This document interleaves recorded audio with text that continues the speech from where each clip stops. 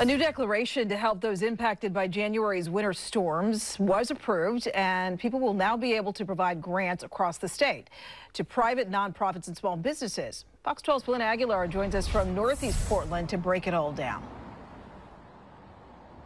Riel, nearly 1,400 small businesses had great economic loss because of that winter storm in January. One of them being DB Dessert Company right behind me. Now, they had to take their shop all the way down to its studs because of how much water damage they got.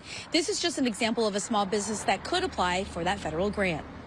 Organizations, businesses, and others across the state experienced power outages, damaged utility poles, and downed trees, all from the January winter storm.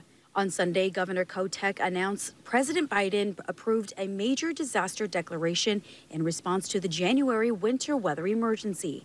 With a damage assessment of nearly $50 million, the declaration will provide grants through the Federal Emergency Management Agency's Public Assistance Program to the state, tribal, local government, and private nonprofits and small businesses.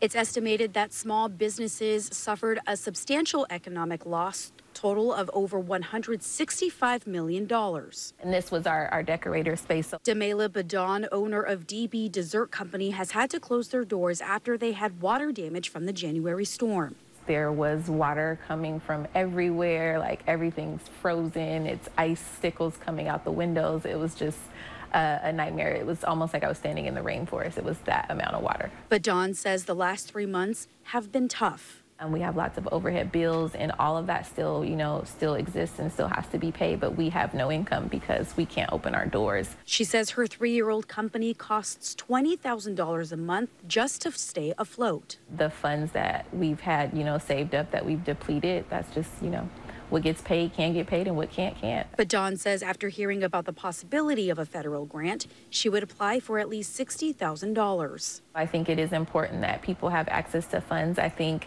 the hard part is hoping that they go to people who actually need them.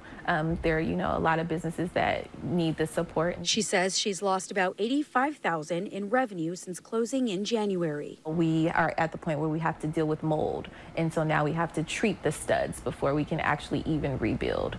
So that has to happen, and then next we have to put back all the walls, all the floors, put back all the cabinetry. And she hopes to keep her company afloat for her family and loyal customers. Being able to connect with the community on, those personal levels, I'd love to get back to that, but that's probably the most important part that I miss.